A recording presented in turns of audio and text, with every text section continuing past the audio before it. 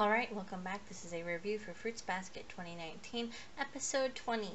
And in this episode, we meet Hero, the sheep, who is, well, I want to say, he's kind of controversial, but not really controversial. It's just, there's pretty much a split group. Either you love him or you hate him. There's some people in between.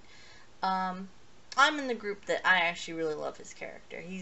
Yes, he's an annoying, kind of annoying little brat character, but what happens, what he goes through, and his eventual change, I actually overall like his character. Plus, I mean, even at this stage when you first meet him, I still think he's a cute kid.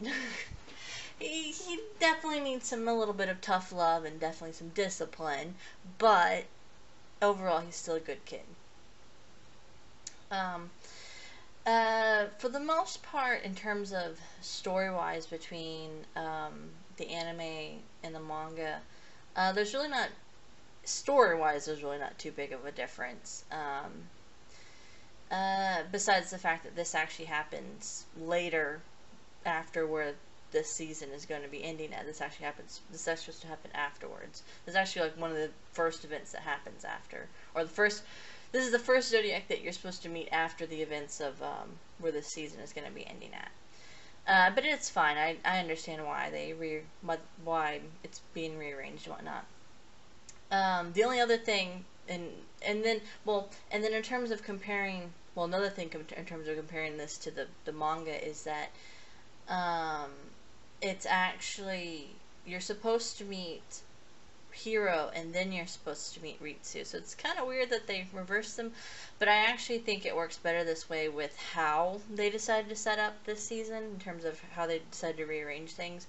Because instead of it being like, oh, you meet Kisa and then right afterwards you meet Hiro, it's like, no, you give it there's a little bit more of a time break, so it doesn't just seem like, oh, he just immediately comes right afterwards. It's like, okay, no, there's a little bit, because even in the manga there was a time break between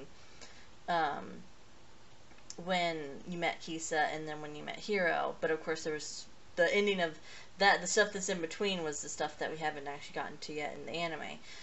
I mean, it's fine. It works out the way they did it. I just feel like it makes more sense in this case because it gives more of a break between meeting Hiro and Kisa, instead of it just being, back to back. Because it could have been set up that way. But they decided to switch Hiro and Ritsu, and it worked out. It's fine. So besides that, the only other thing is, between this version and the 2001 version, there's really not too much of a difference. It pretty much, again, plays out the same. I think the really only difference is that in the 2000, it's just the location is changed where you first meet Hiro at, or not where you first meet him, but where that where Kyo runs into Hiro, and then everyone kind of meets up there. In the 2001 version, it was in some random little park.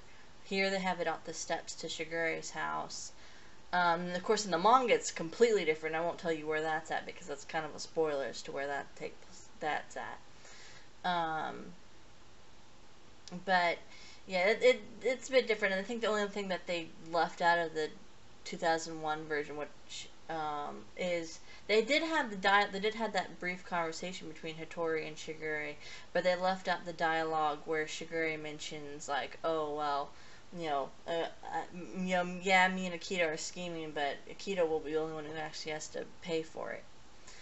They left out that dialogue in the 2001 version. I think the only thing that both versions of the anime left out is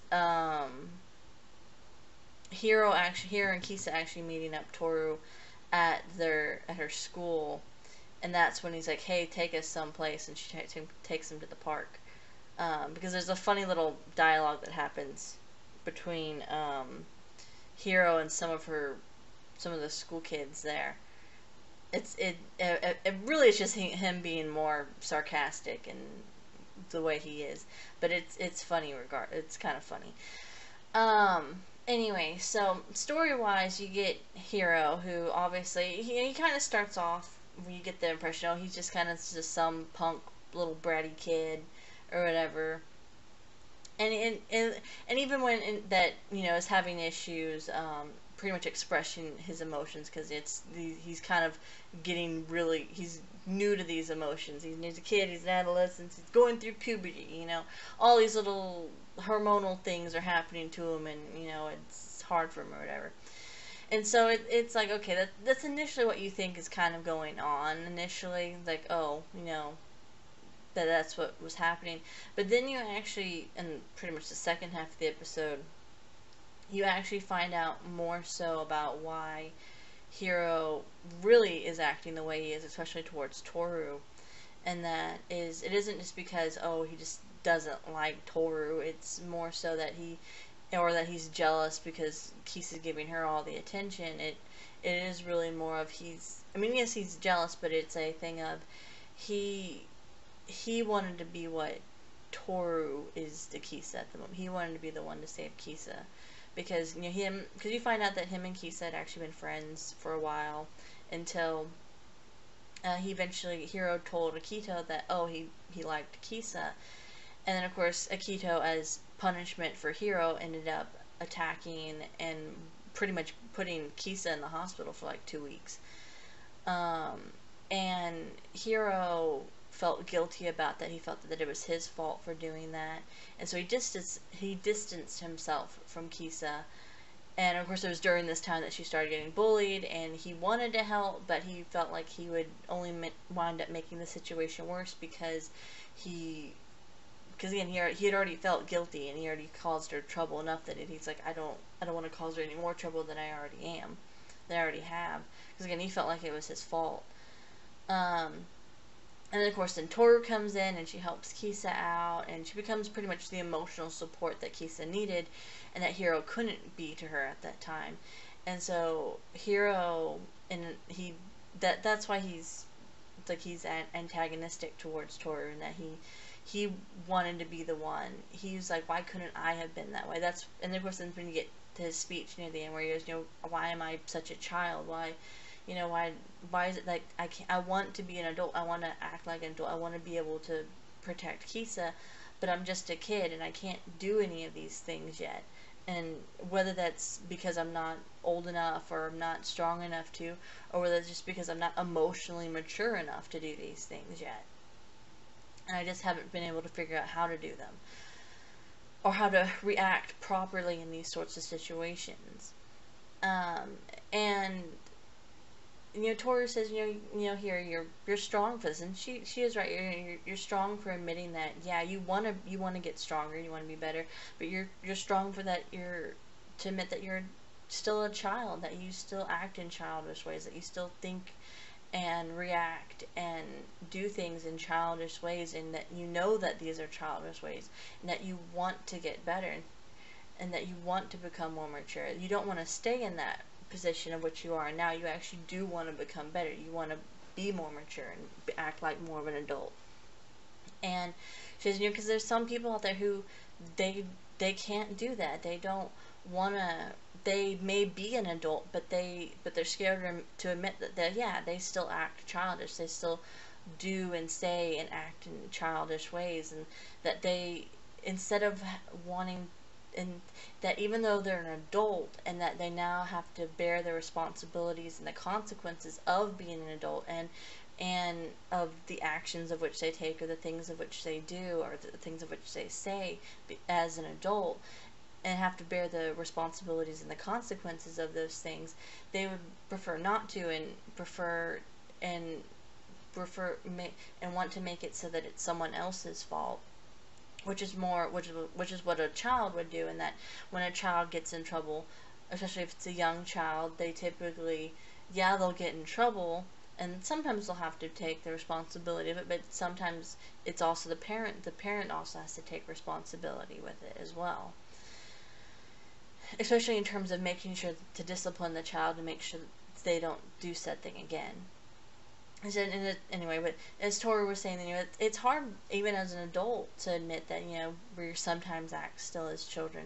So you're actually very courageous and very brave and strong to admit that you are still a child, and that you're not strong enough, and that you couldn't protect Kisa. And sure, you're not this princely character of whom you want to be at the moment. But one day, as long as you keep that courage with you, you'll one day be able to act that. When you keep moving forward, you'll be able to eventually act the way that, in an adult manner, and act the way, in a more princely manner that you want to for Kisa, and you'll be able to protect her as long as you keep moving forward and trying to actually be more mature. And of course that kind of, and Hero kind of was like, okay, he was like, okay, that's a nice speech, okay, it's good, and he pays for the crepes that they had at the end, and he's like, yeah, sure, and he has that very ending dialogue where it's like, yeah, sure, it's gonna be hard for me, and like, what if I can't actually become a princely character, like she says? What if I can't become someone that can protect Kisa and do all the things? Is she going to take responsibility for that? And then of course he looks at Kisa and goes, no, I will become that person. I will become someone who is strong enough to protect Kisa and make sure that nothing like that ever happens to her again. And it's very sweet. And it's very fun. Now, I mean, and the episode itself was fun and it's cute. Now, one of the things, and I'm not going to get too much into it now because it's much later, but something that's really unique about Hiro's character is that he's one of the few Zodiacs who actually doesn't initially latch on to Toru. And even there at the end, you could say that he doesn't really latch on to her, and like he doesn't really like her. Even from the beginning, even now at the end of the episode, say that he still isn't like too super fond of her or whatever, but he does, in a sense, at least can respect her a little bit, and he sees her as someone who can be something that he's not. But Hiro himself is something that he becomes a really fun character, especially the way his character changes over time throughout the series, and it's gonna be a fun watch. He's a fun character. Very enjoyable character. Again, I can't go too much into it, but he's the only one that has the sort of relationship he does with Toru, and because of the relationship that he has with Toru, he's really the only one to ever say some of the things that he says to her later on, and so it's very interesting. It's fun. But other than that, next episode should be pretty interesting. Should be fun. We'll see how the next 5 episodes are go, because from the next 5 episodes onward, it's going to be where I'm a little bit more unsure of how everything's going to play out. But other than that, that's really about it. So thanks for watching, and bye for now.